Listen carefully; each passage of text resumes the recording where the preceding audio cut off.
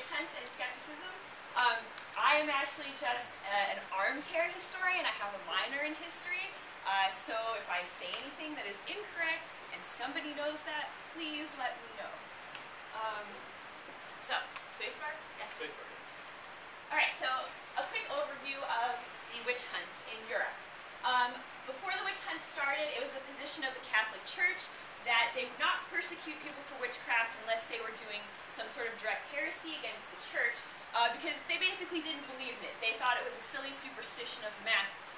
However, the closer you moved to the end of the 1400s, people started publishing books like the Malefici Maleficarum, which is called The Hammer of Witches, which basically outlined what they thought witches were doing and how you could find them and how you could try them. And this eventually led to, in the late 1400s, Pope Innocent saying that the Catholic Church was now going to persecute people for witchcraft. So between 1500 and 1700, it's estimated that about 40,000 to 100,000 people were killed. Even more were accused or tortured, and it's also considered a serious miscarriage of the budding law system. So, the picture that we often have in our mind of witches are the stereotype from, say, Snow White there, of these old women who are kind of on the margins of society. That is true mostly in England. However, outside of that, pretty much anybody could be accused. Women, of course, were more singled out because they are considered to have some sort of inherent sin.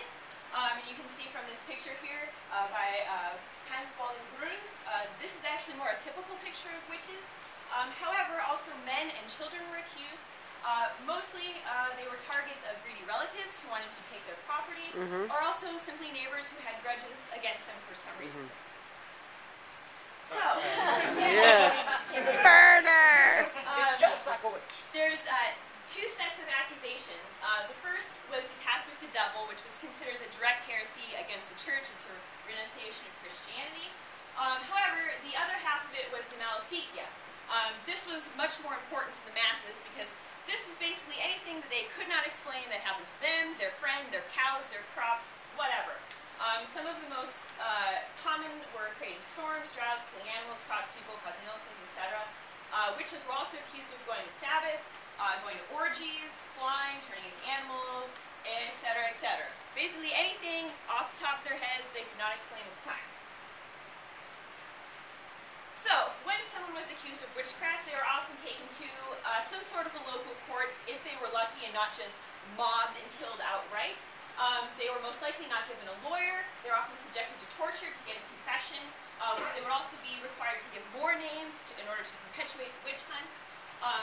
Usually, witness testimony or their own confession under torture was enough to condemn them. They needed no physical evidence, and most likely their property was confiscated before the trial, and that became property of either the state or the judge or the relatives. So there was a big reason to really try and keep these trials going because people were benefiting from them.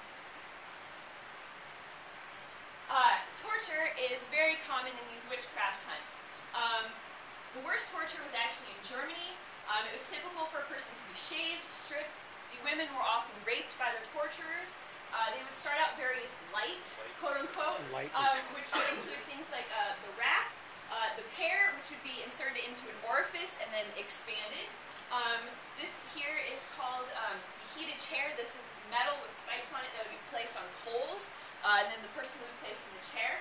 And then finally, the final torture in order to gain their confession, and usually the other witches, if they were not dead by this point, was called the strappado, which is illustrated here. So you'd be hauled up with your hands over your head, sometimes with a weight attached to your feet. Then you would be dropped quickly and then stopped before you hit the floor, which would rip your arms out of your sockets. This is extremely painful, and pretty much nobody can not confess at this point. So luckily, there were some skeptics. These range from basically concerned intellectuals, gentlemen of the time, actual members of the clergy, both Protestant and Catholic after the Reformation.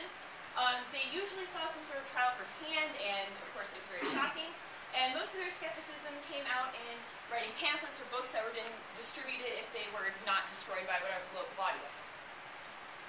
So the first two I'm talking about are Reginald Scott and Thomas Adie. I guess I was going to pronounce it Addy, but I've been corrected. This here is a quote by Reginald Scott, and torture from 80's book, which is A Candle in the Dark. So I grouped these two together because they are both from England, and 80 actually came about 75 years after Scott, but borrowed a lot of his material in his book. So Scott wrote A Discovery of Witchcraft in 1584. It was the earliest book on witchcraft in English, but most of the copies were burned by James I, who was the king at the time and was a big witch hunt proponent. Not only did he argue against witchcraft, but as was mentioned yesterday, the book actually went through a lot of how magic was done by tricksters, with illustrations and all of that. 80 wrote A Candle in the Dark in 1656, and his book focused also on this, but in the authority of the Bible. Since they were outside of the Catholic realm, basically all authority was in the Bible rather than in some sort of body, so that was heavily used in their arguments. So the first set of arguments are scriptural. Basically, they state that all things good or evil come from God, which they cite the story of Job. So for them, the real heresy was to say that people or the devil had some sort of powers that the Bible ascribed to God only. They also stated that if ordinary people were running around doing some things like this, then why was Jesus so special?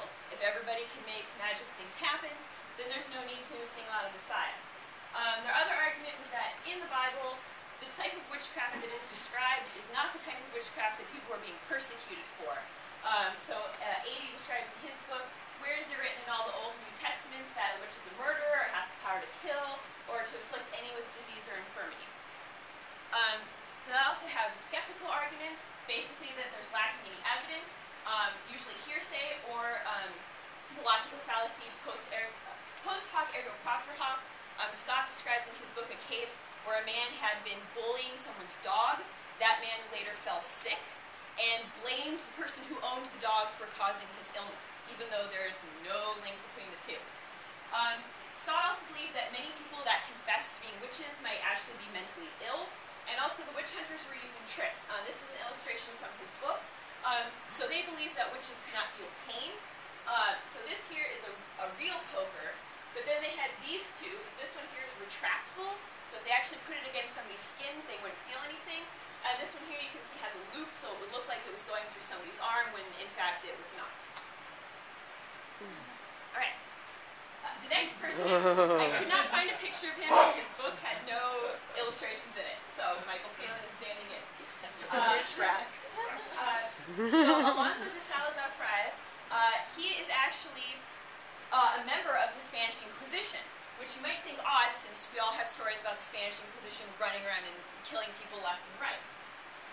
However, he was sent to Navarre, which is in Spain, after the local government started a witch hunt, and he went through and interviewed about 2,000 people because the Spanish Inquisition was worried about losing their power to these local governments and wanted to know what was actually going on. So after doing this, he basically found that there was absolutely no evidence for this witchcraft that was going on. Accounts often conflicted each other. Some people even stated that things were going on in places where he actually had men stationed there and saw nothing. Many people admitted that they had only confessed under torture or actually bribed to name somebody else that they wanted to get rid of in the town. And that the courts had been overzealous and wanted power and money. So his arguments were actually quite successful. The Inquisition led to very strict rules against how you could persecute people for witchcraft in Spain, and that effectively ended the witch hunts entirely throughout Spain through the time period. Alright, Frederick von Spee, he is a Jesuit priest actually in Germany. He saw basically the worst horrors of the witch hunts in the area that he lived in. So after a particularly bad set of legal proceedings in the 1620s, he wrote a book called Cauto Criminalis in 1631, in which he outlined 51 doubts where he would ask a question and then answer it for himself. This book was actually very well received by the public and helped to end some of the witch hunts in Germany. However, his Jesuit brothers did not like that and actually had him imprisoned and then moved out of the area.